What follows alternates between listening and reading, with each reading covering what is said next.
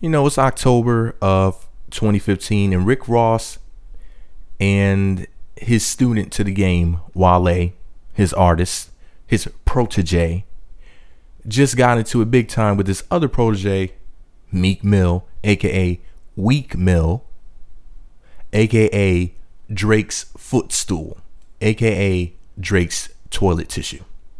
And we may have found the reason why Maybach Music Group is falling apart.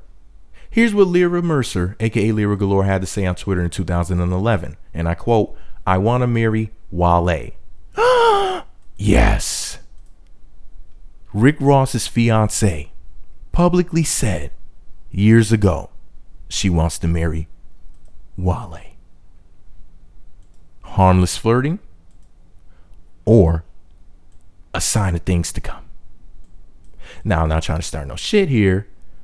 I'm just saying, if she did in fact say this, if this is real, this little message that's floating around social media, this could be the reason why they're having issues. Celebrities often say that whatever their issue is that they're having in public is something that's made up.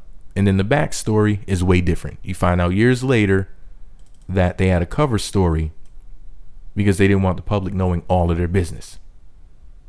Do you think Lira Mercer is cheating with Wale? Do you think she ever would? Do you think she still wants to marry Wale even though she's engaged to his boss, Rick Ross, the boss? Huh? Let me know what you think about it all below. Be sure to subscribe to the Meat Magazine YouTube channels. Visit meatmagazine.blogspot.com for more. Now, you know what they say.